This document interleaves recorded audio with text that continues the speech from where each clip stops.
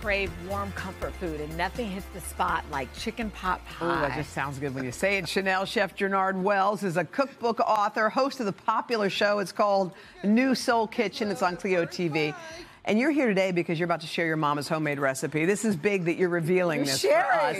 And the QR code, of course, is right there on the screen for ingredients and the rest. How are you? I am good. Happy New Year's, guys. New Year. It is so good to be back. But yes, this is my mother's signature pot pie recipe that I highlight out of my cookbook. And one of the things I love saying about this book, it gives you all of the vegetables. So, you know, we got us some nice, good carrots. I always say you dice them. A lot of people wonder, how do you dice a good carrot? Yeah, First, you slice it down the centers, lay it on the side. You can cut it on again. The flat side, or right. you can just line them up and pop, pop, pop, pop, pop. There you go. That's fun to watch. Yes. Then from there, it's all about the fillings. We got potatoes, we got green onions, we got sweet peas, we got carrots, all those. Is that celery at there? Yes, it is. Too. Flavor on top of flavor with garlic. So this goes right into our pot over our chicken here. You're right. See, you caught that one right there.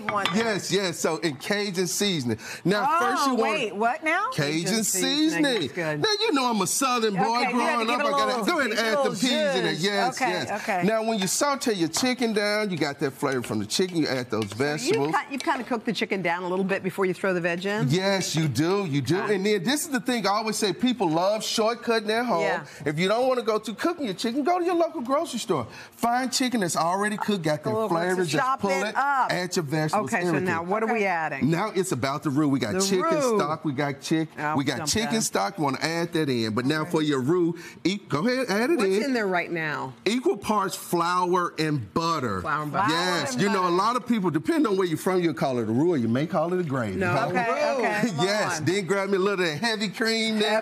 Let's get it in. We're making magic here. And when I would watch my mom in the kitchen making this, it was like heaven, especially walking in. You smell it, add a little kosher salt, cracked black pepper, green onions. We want to get all of this in.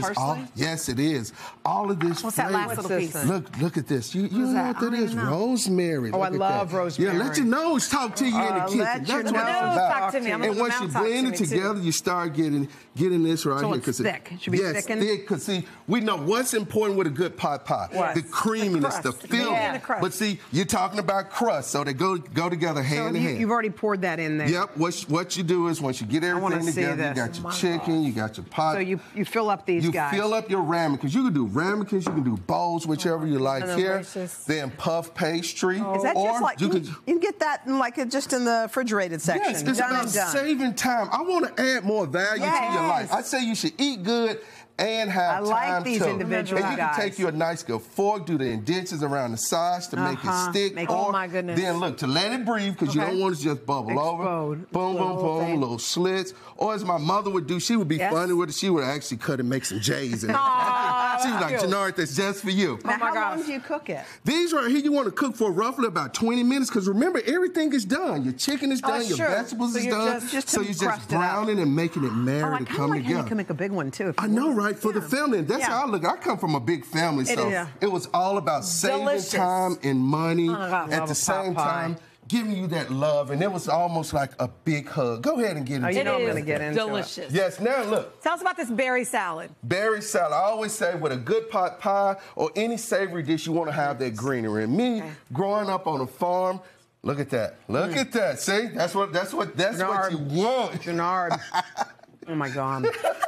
Thank you, Jernard. So growing up in the South, it's always important, as I say, to have nice greenery to balance everything. Because we got a lot of vegetation. So making our oil, you got honey. Oh, you make it? You got olive oil, or you can use avocado oil. Also, you can substitute your honey for agave, depending on what sweetener you want and here. A little balsamic? A little balsamic in there to bring it together. Whisk it together, and now we're making our salad dressing. That smells so good. It's not hard. No. You know, a lot of people get intimidated. Cooking is your friend. It's that zen moment. And what I like doing, we take these fresh vegetables. Come on in here. We got our arugula. That arugula gives you that nice peppery feel. We got our berries here, our strawberries. All of these you can get at any given time. What kind of cheese do you like to use? Oh, this right here, I love a good mozzarella. Nice, fresh, light, delicate. You want to just bring it in. You add your walnuts. Jernard, the walnuts add something special. It adds character like me. You got to coordinate.